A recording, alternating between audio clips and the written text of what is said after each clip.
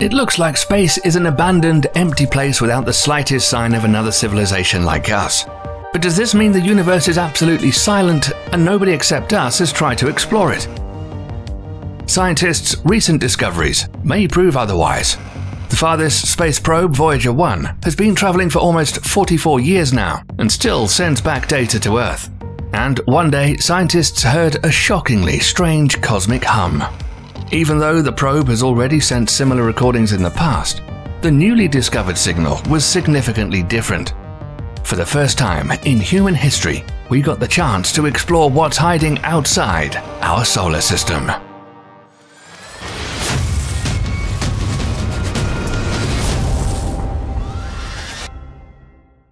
The signal was found more than 14 billion miles from Earth.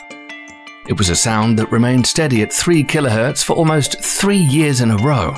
This has become the most stable and long-lasting hum ever detected by Voyager 1, and scientists were only able to discover it once the spacecraft got far enough. But where did this mystical sound come from? Most scientists believe the hum is a result of the plasma waves traveling somewhere in the depths of the universe. Now, plasma is a sort of major building material that nearly all cosmic objects consist of and emit. What's truly mind-blowing is that this sound stayed nearly the same, even after the probe flew for another billion miles. Such a level of consistency prompted other scientists to think there may be some source of energy causing this hum that we don't know about yet. But how is that possible if there's no sound in space? Well, it's true that sound fades away too fast in the vacuum of space since there aren't enough particles there for it to travel through. Even such sounds as black hole collisions or massive explosions of supernovas don't stand a chance. Here's a quick experiment. Put a tiny bell into a plastic bottle and screw the cap on. Now shake the bottle and listen to the bell.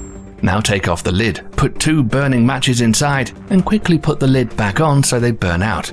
Once the air in the bottle cools, shake it again.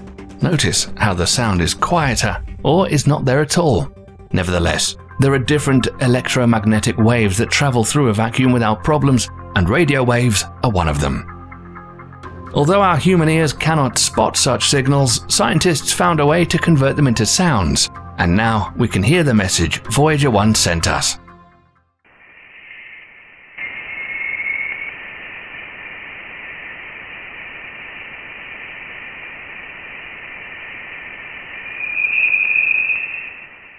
So, how did Voyager 1 manage to gather such faint signals and send this data to Earth?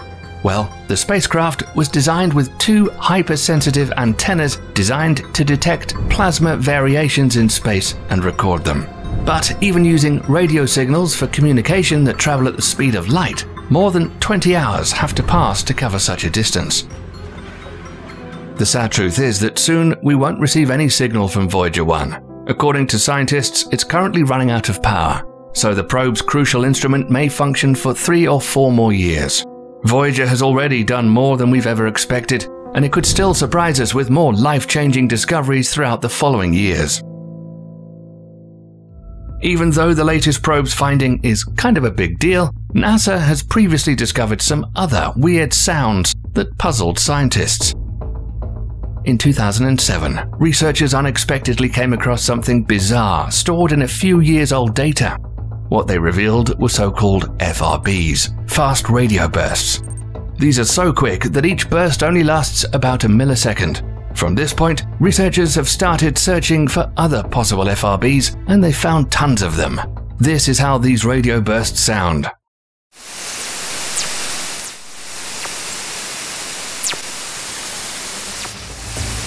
So far, it seems the more we find out about the universe, the more questions there arise. Could it be an attempt of an intelligent alien civilization reaching out to us? Or maybe this wasn't intended for our eyes and ears. Who knows?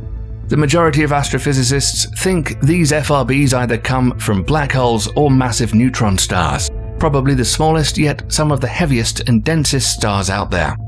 Other professors had a more thrilling idea of what was actually happening. Their theory is that these were powerful, misaimed alien radio signals that were intended to charge their light-driven cosmic ships at huge distances.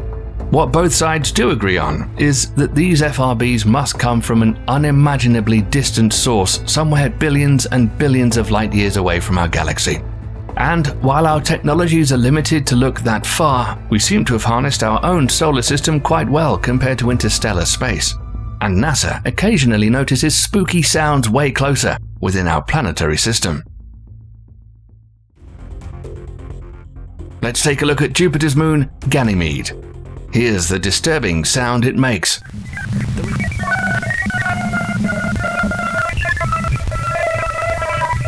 The reality is that these sounds are as a result of chorus waves, coherent electromagnetic waves.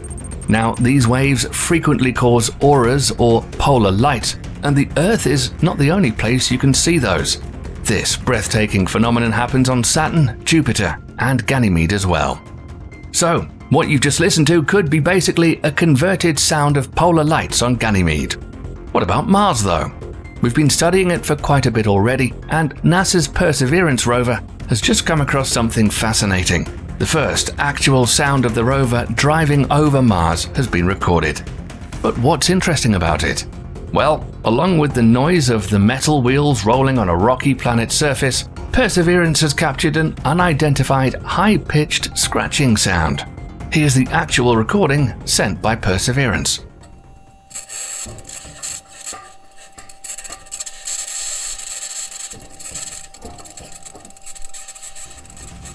Nobody knows what the cause of this scratching noise is, and while NASA's scientists try to get a clue, the mystery remains unsolved and leaves room for imagination.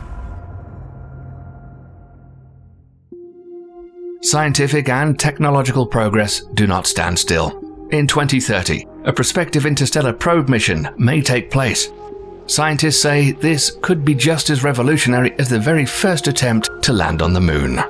Just imagine the largest rocket flying the highest possible speed to get 10 times farther than Voyager 1 got at the bare minimum.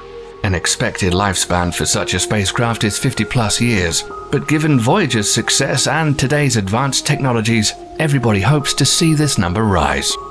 This would be humanity's first significant step into the realm of stars.